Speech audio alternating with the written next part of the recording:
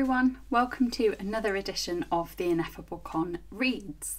Like the ones we've done before, we are doing this kind of pseudo YouTube, so live without any editing, so you must forgive any mistakes, but we're ever so glad that you keep coming back to watch us do this. It means we can do something that we really enjoy, even if we're not very good at it.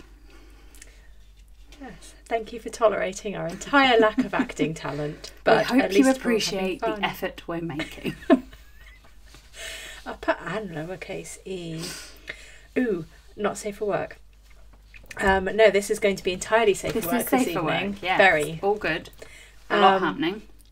This evening we have a lovely story for you called Love Stories, which is by goodomensblog. The summary reads, Crowley, we're off to a good start. Crowley goes too slow. Aziraphale drinks copious amounts of alcohol, and the bookshop is very nearly set on fire again. In a book, a story has a beginning, a middle, and an end.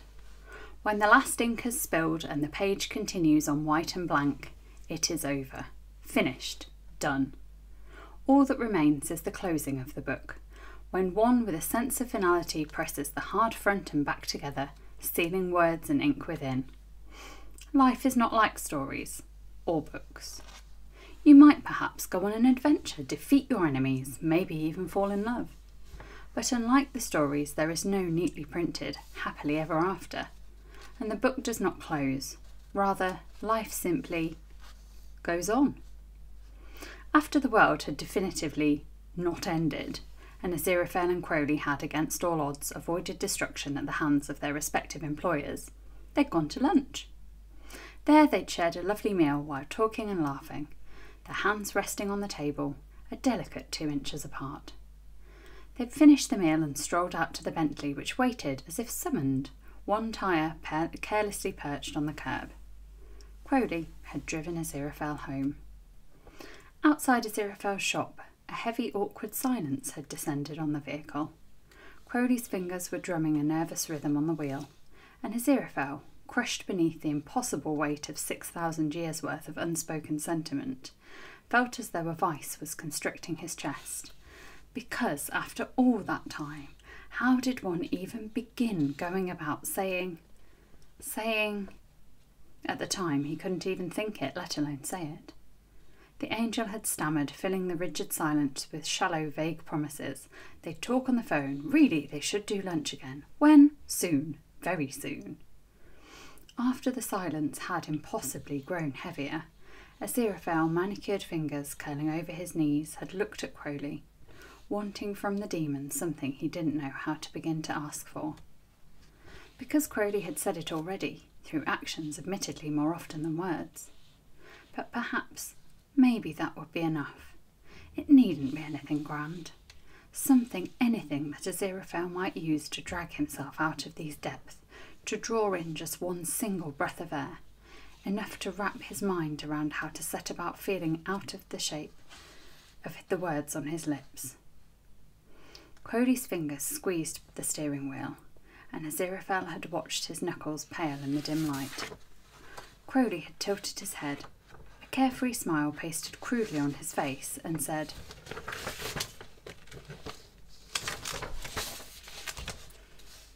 Sure, Angel. Lunch sounds great. Aziraphale exited the car. Crowley drove away, and that was that. The last period, black as a bullet, had marked the text. The rest of the page is white and blank.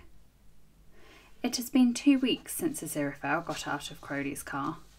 The story has ended, and yet, inexplicably, life goes on. Crowley hasn't visited, and he's yet to call. Aziraphale sometimes worries, fear tickling the back of his mind as he painstakingly reorders the bookshop as him resurrected, that something could have happened to him, that heaven or hell has gone after him. After the initial spike of fear, the worry usually fades. Nothing has happened to Crowley. Aziraphale can't explain how he knows, but he does. It's a feeling as sure and solid as the leather-bound book in his palms. He would know if something had happened to Crowley, he's sure of it. And so what if Crowley simply doesn't want to visit? They spent 11 years in each other's near constant company. If anything, Crowley probably just needed some time to himself. A bit of just, well, you know, a break. A break. It's not a nice word. And Aziraphale turns it over in his mind as he finishes up the reorganisation of his carefully cared for wild first editions. He continues thinking about it as he selects a book for the evening and a bottle of wine to accompany it. By the time he's settled, it's dark. A few candles burn, illuminating the shop in a soft, warm glow, and Aziraphale is curled up on his old lumpy couch, a glass of wine in one hand and a tragically neglected open book in the other. Aziraphale's glasses have slipped down his nose, and they pinch his skin as he stares contemplatively into the flickering candlelight. A break. Is that what Crowley wants? Time apart? In the car, Aziraphale had given Crowley a chance to say something, anything. And it makes Aziraphale wonder, his stomach flipping uncomfortably at the thought, if it means there is actually nothing to say. Aziraphale has never been the most talented at reading between the lines which exist outside of books, and it's possible he's misunderstood. Friendship, too, is a type of love, and his friendship with Crowley is something he can finally openly admit to is precious to Aziraphale. A treasure more coveted than even his first edition wilds, and that is saying something. And if friendship is all that he can have, well, he'll take it. 1,000,000 times over he'll take it.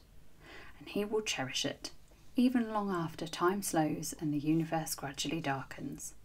Of this, Aziraphale is sure. He's always moved slowly as the world around him, parting like a river around stones, hurtles unceasing. It took the better part of 3 millennium to begin even thinking of Crowley as a friend, never mind actually saying it.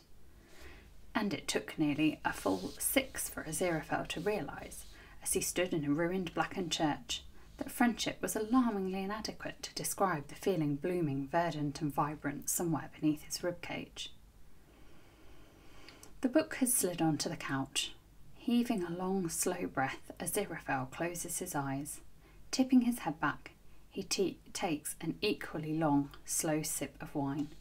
2 weeks. In the grand scheme of things, it's a blip, nothing. Truly, the last 11 years were an aberration. For the better part of 6,000 years, Aziraphale was lucky if he encountered Crowley a few times within the same decade. And though rare, it wasn't unheard of for a century to pass without their meeting. And it's not like Crowley is likely to disappear for a century now. They'd agreed to lunch, soonish. So really, it's silly to feel so out of sorts after barely 2 weeks without Crowley's company, Aziraphale thinks. And yet, sipping his wine isn't good enough, not for these series of thoughts. Tilting his head back, Aziraphale swallows down the rest of the glass. A glance at the bottle, and the glass refills again. He's gotten used to having Crowley around. The last 11 years have rather spoiled him, he supposes. Another glass of wine is emptied and refilled. It's just, after 6,000 years of slowly building trust, of rescues, of secret meetings, of... Aziraphale swallows down another glass. After 6,000 years spent falling in love. And there it is, another glass goes down. When you've only just finally been able to admit friendship, how on earth does one go about admitting to... No, asking for more? The 5th glass goes down much easier than the 4th, and the 6th even easier still. Aziraphale is not one to overindulge in alcohol. Except for when the occasion really calls for it. And this one does. Because he wants Crowley. He wants his companionship. He wants him here, now. He wants Crowley. He wants. Another glass of wine. By now, he's lost count. Because Crowley is not here, Aziraphale could call him. He could, but... Aziraphale is in no state. And besides, Crowley cannot come. Not tonight, at least. Maybe never. Crowley drove off after them all. Maybe Aziraphale has waited too long. Maybe he's gone too slow. And this thought is painful enough to warrant another drink or three. He's drunk his way through a Chateau Ponte Bordeaux red blend, an Albert Mann Pinot Noir, the Monsanto Chianti Classico Reserva, and half of the crystal encased Glenglassau whiskey by this point. And he's fine. He is, really. Even if the room has begun to sway around him. Aziraphale frowns at the undulating bookshelves. Awfully rude of them to move. He sets his drink aside, or tries to. It tips off the table, tumbling onto the carpeted floor. Aziraphale sits up, swaying. "It's rude of you too," he slurs, waggling an admonishing finger at the overturned glass. When it doesn't reply, Aziraphale huffs a breath and stands. This time, the entire bookshop sways, and Aziraphale clutches at the couch. The candles on the table flicker. He should sober up, he knows. But, well, it's just that he doesn't particularly want to. The shop is dark and quiet, and he is still very much alone. Holding the couch for support, Aziraphale shuffles toward the abandoned glass. If he were sober, he might think to use a miracle to draw the glass into his open palm. Sober, he would also be perfectly able to pick up the glass in the first place. He is as far from sober as Pluto is from the sun. Tongue between his lips, he bends, reaching. He misses. Unbalanced, he stumbles. Fortunately, he catches himself on the coffee table. Unfortunately, the table is where Aziraphale arranged his candle set, and when he falls, his hand presses over hot flame. His palm, covering the pale wax-laden candle, has doused the flame. It takes him a moment to register the pain. Aziraphale yanks back with a gasp, and his elbow knocks the table as he moves. Another candle wobbles, and he's far too drunk to even consider catching it before it falls to the floor. Even after 3 bottles of wine and half a bottle of whiskey, Aziraphale is cognizant enough to recognise that this is very much not good. Pressing his throbbing palm against the table, he points an accusing finger at the flame curling up from his carpet. No! In all fairness, if the angel weren't, as they say, drunk out of his mind, this might actually have worked. The universe, like a certain red-headed demon, does, generally speaking, have a hard time denying Aziraphale. But here he is, drunk, and as such Aziraphale's words carry considerably less weight, and as Aziraphale stands there frowning and swaying, the fire carries stubbornly on. Pursing his lips, Aziraphale blinks down at the fire and wonders if he's honestly going to have to sober up for this. "Look," he says, and hiccups, "to have had wine, you stupid fire, and if the he trails off frowning. "If the accuracy I need to put you out requires it needs less wine." Sitting down on the table, he folds a leg over his knee. "You see, I'm fine. I am. But why do I have to be sober right now? Dearest, I'm coping. So if you could just..." Aziraphale says, waving his burnt hand conversationally. "Stop."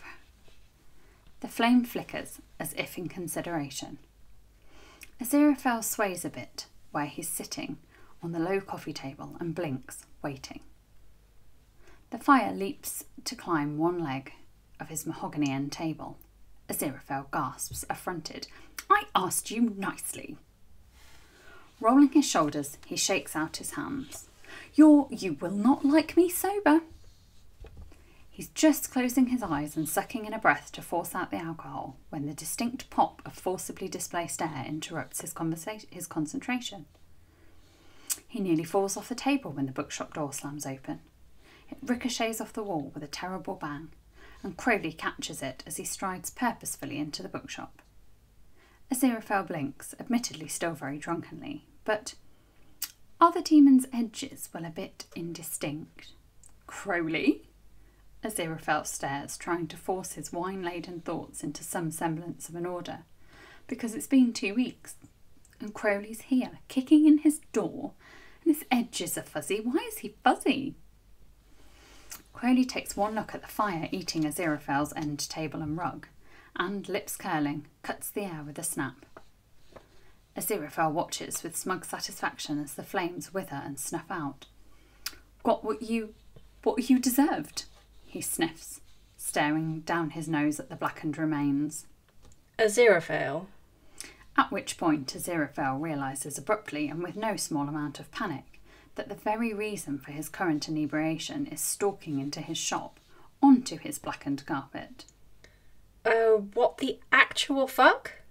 And then Crowley is circling, grinding snakeskin shoes over stubbornly flickering embers. Are you trying to burn all this down? Again?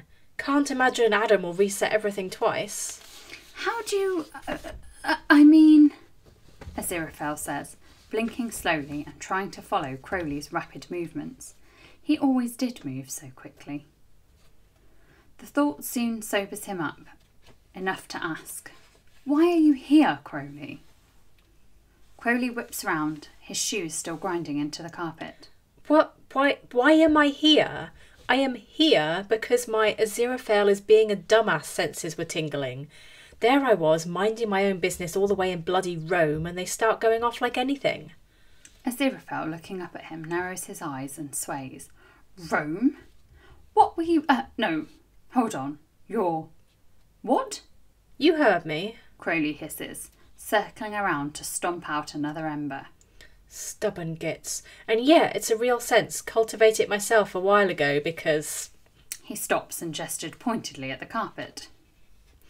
Had to partially sacrifice one of the other senses to manage it, mind you, and no, I'm not telling you which one, and... Aziraphale hiccups. Glasses gleaming in the remaining candlelight, Crowley slowly turns his head.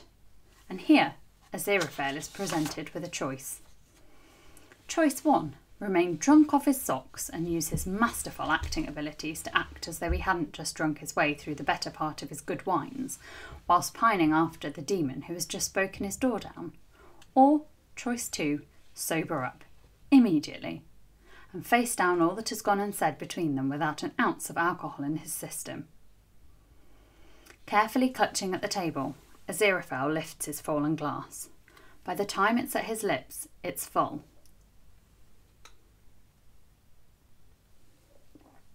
Holding Crowley's gaze, he takes a long, slow sip.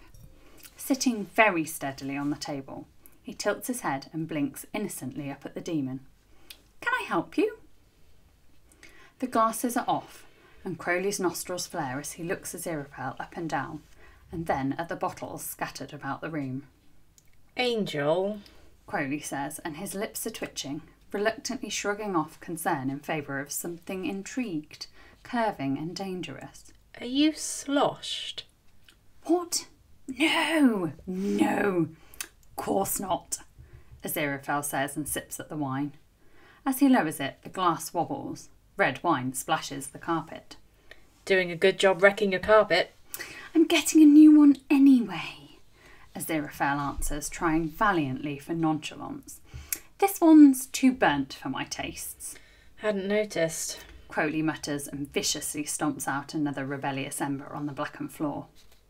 Aziraphale tips back the remainder of the wine, and then he's pursing his lips, peering speculatively up at the demon. He doesn't look as though he'd been attacked by their enemies. Perhaps he simply did want space, a break from him.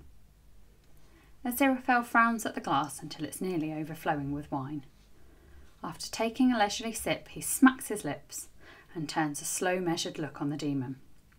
You look well, considering you disappeared and left me again. Crowley, who is snarling something at the carpet as he stomps out a final stubborn spark of flame, glances up sharply. The skin creases between his brows as he steps over the charred portion of carpet.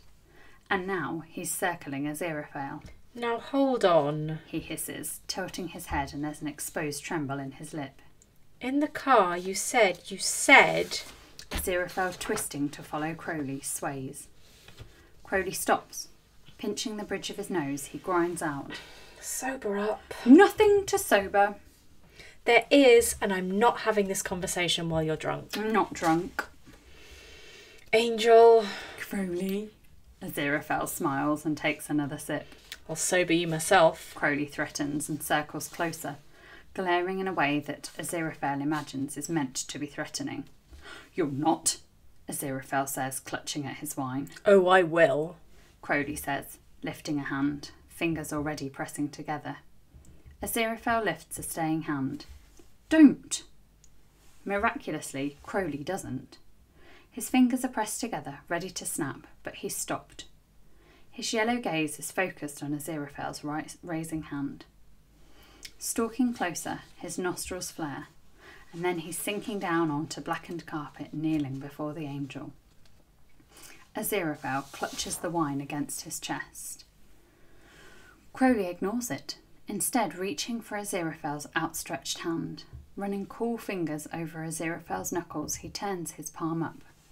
The skin at the centre glistens dark red. Pockets of flesh have puckered, already beginning to blister. Crowley's fingers, careful and gentle, brush a line around the burn. When Aziraphale shivers, Crowley jerks back as if he were the one burnt. Hurts? Crowley asks, soft and tentative as the candles flickering in the dark. It does hurt, but not terribly.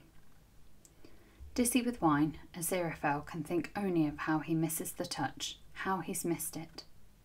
Between 6,000 years of denial and self-restraint, and now the last 2 weeks' separation, it's almost too much.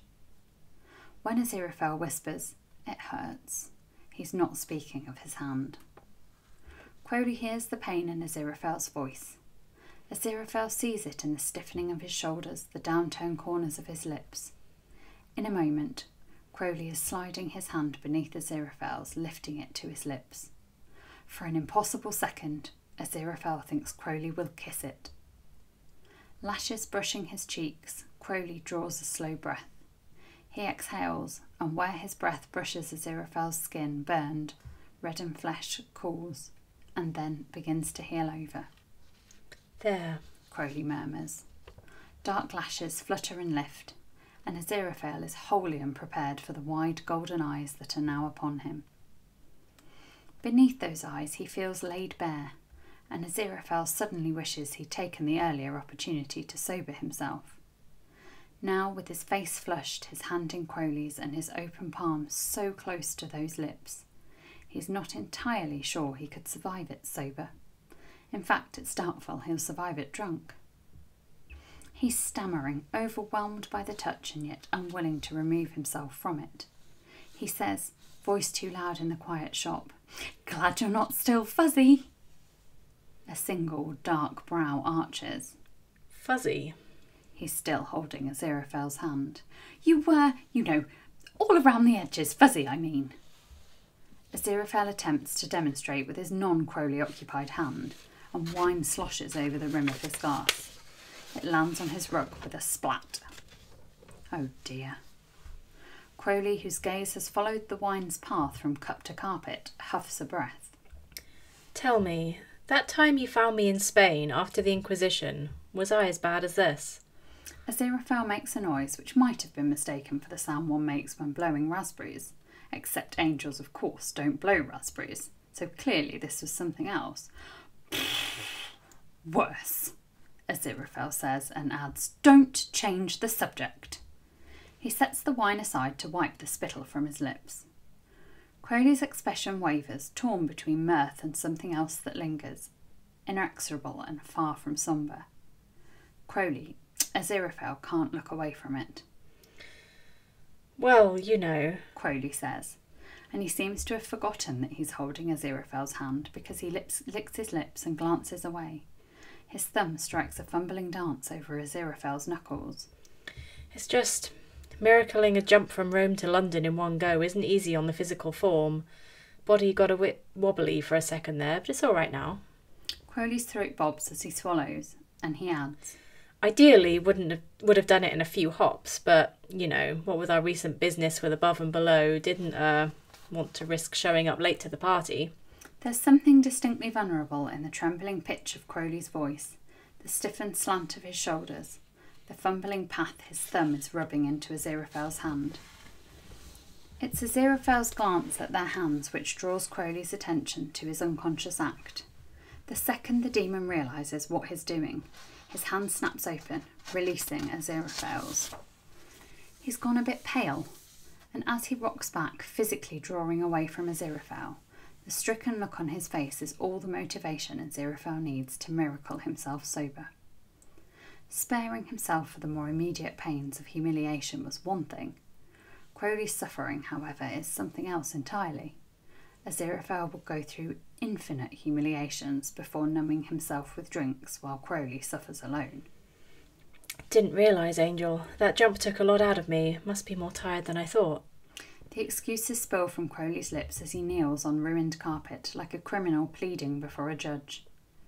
Wincing as the taste of soured wine on his tongue, Aziraphale scoots to the edge of the table.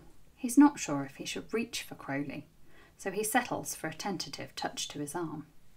"Crowley?" Aziraphale says, and it's more of a question than a statement. Sobered up, did you? Crowley says, dragging a wary hand down his face.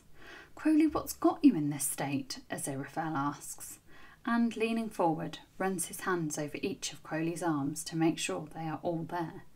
"Is it the jump? Is that still affecting you?" Sober, the realisation of the true magnitude of the feat that Crowley had performed is striking him anew. It is no simple task to transport oneself across a city. To jump across countries with a single miracle is frankly a Herculean task. Concerned about the strain such a feat might entail, Aziraphale presses a hand beneath Crowley's chin. "Do you feel tired? Fatigued?" Crowley, at the touch, sinks from his heels back to his knees. His lips part as he gazes up. Beneath Aziraphale's concerned gaze, Crowley seems to remember himself. Roughly clearing his throat, he shakes his head. "Don't worry about it. I'm fine." Aziraphale draws his hand back. Pressing his lips together, he blinks, and he's alarmed to find his eyes are uncommonly damp. "Crowley, that you sensed I was in need of you? And you jumped your way across several countries and all to help me? It's just, well..." Aziraphale stops, trailing off. Crowley is staring up at him, a crease-like frown between his brows. Yeah, well, of course," he says like it's the most obvious thing in the world. Aziraphale stares down at him, the impossible weight of 6,000 years of almosts and maybes upon his shoulders. "Rome," Aziraphale finally manages. "You left? We're gone for weeks. Why Rome?" "The way you were acting after the Ritz. Thought you might want some breathing room. "Oh, Crowley." And Crowley presses on. I was looking for something." "What?" Crowley looks up. In the soft light of the candles, he looks washed out, pale. Aziraphale reaches out, brushing tentative fingers over his sleeve, and then Crowley is ducking his head. His shoulders rise and fall, and a muscle twitches in his jaw. Wordlessly, Crowley reaches into a pocket within his blazer. When he draws out his hand, something small and golden dangles from his finger. "Here," he says, voice catching. Crowley drops it in Aziraphale's open palm, and he's unwilling to meet the angel's eyes. Crowley is silent as Aziraphale turns it over with a finger. It's gold, still warm from Crowley's pocket. The ring is in the form of a snake, because of course it is, and the thought is a fond one. The golden snake's long body wraps in a circle several times over, and eventually climbs over itself to swallow its own tail. "Ouroboros," Aziraphale says, inspecting it. Yep." Crowley answers, clearing his throat. "It's old, ancient," Aziraphale says, turning the jewellery over again in his palm. He can feel its age, a resonant pressure against his skin. "Ouroboros," he muses, and then adds, "used to signify the cyclical nature of life, wholeness, eternity." "That's the one." Aziraphale glances up. "Why Rome, as opposed to Egypt, Greece, India?" Crowley shrugs. "Saw one that I liked when I was there." "You saw this one," Aziraphale clarifies. This has Crowley shrugging again. "Yeah, I mean, it's got a nice look to it." "And when was this?" Crowley is muttering under his breath, and Aziraphale is sure he hears a 40 in there somewhere. I'm sorry, did you say 40 AD? Aziraphale gapes. All this time you've been in Rome trying to unearth a centuries-old ring. It's been weeks, Crowley. I've missed you. Yeah, well, Crowley stops. You missed me? He asks, soft as a sigh. The sound of it, Crowley's disbelief, his quiet wonder, it actually makes something hurt in Aziraphale's chest. That Crowley doesn't even know how much Aziraphale has missed him is evidence of how long Aziraphale has gone on saying far, far too little. Of course I missed you, Aziraphale breathes, hardly more than a whisper. Oh, Crowley says, and then he's blinking, clearing his eyes. Pressing his lips together, he visibly steadies himself. You like it then? The ring? I do, Aziraphale answers, slipping it onto his hand. You've finally done it, he jokes. Gotten me to give up my singularly winged aesthetic. There's a reason. Aziraphale looks up from adjusting the ring on his finger. And what's that? It's, well... Crowley says, his voice going all nervous and high. A bit of a symbol, you could say. A symbol? Yeah, you know, with the eternity bit and all that. Aziraphale has a moment to be glad he's no longer drunk, because even while perfectly sober, he seems to have lost control of some of his faculties. His mouth has fallen open. Oh? No, wait. Crowley is straightening, scrambling to correct. It's not to pressure you or anything of the like. In fact, the opposite. And here, he takes a breath. I wanted you to have it. Crowley says, golden eyes bright as the candles around them. So every time you look at it, you know. Well, I mean, you have me, you know that, right? Forever, or so long as you want me. Crowley says and swallows. And I've got no expectations, Angel. I would spend eternity doing nothing more than sharing the occasional lunch if that's what you wanted. What I'm trying to say is, go slow as you need.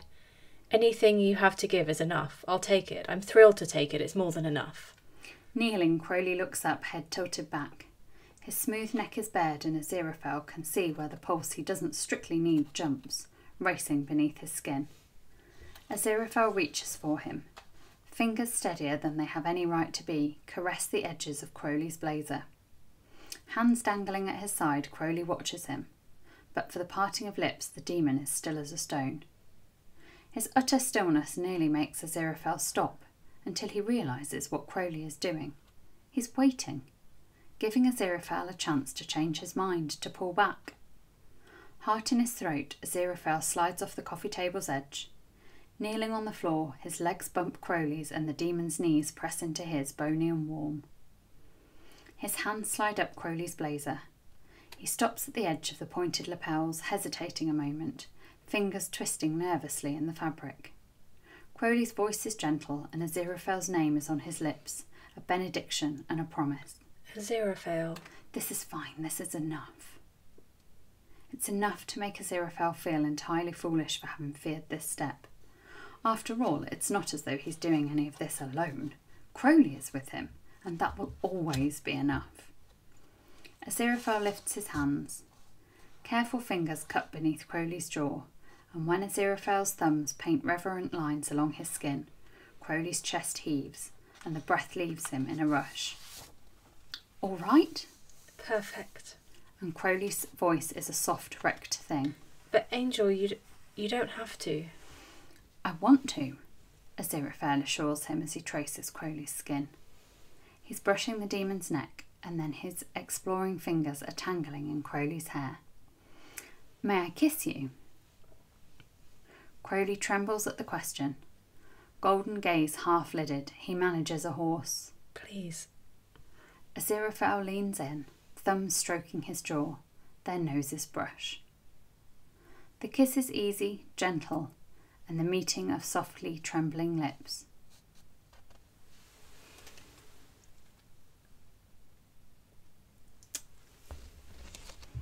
Aziraphale pulls back for breath, only to immediately think better of it, and presses their lips together again.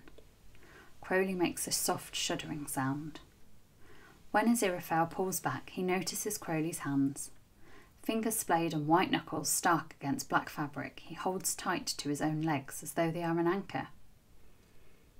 You can touch me, Crowley. Are you... Interrupting him with a kiss, Aziraphale says, "Please, darling," and it's a sigh against his lips. Crowley doesn't deny him.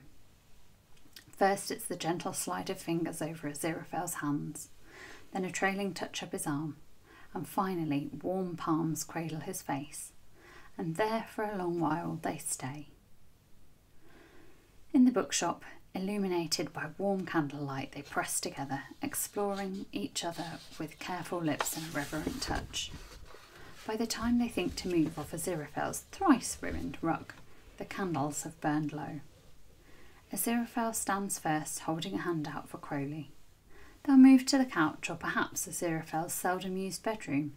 It doesn't matter so long as they go together.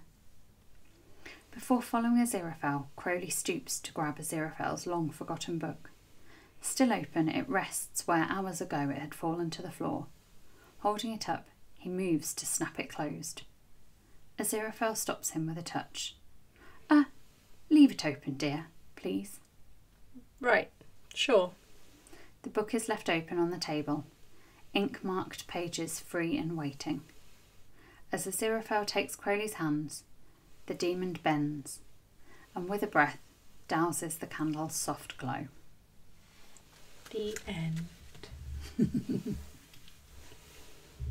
Thank you very much once again for joining us.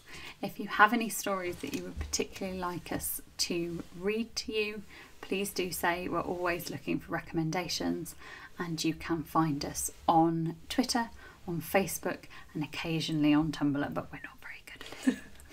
We're a bit old for Tumblr, alas. Thank you very much. We'll see you again soon. Good night.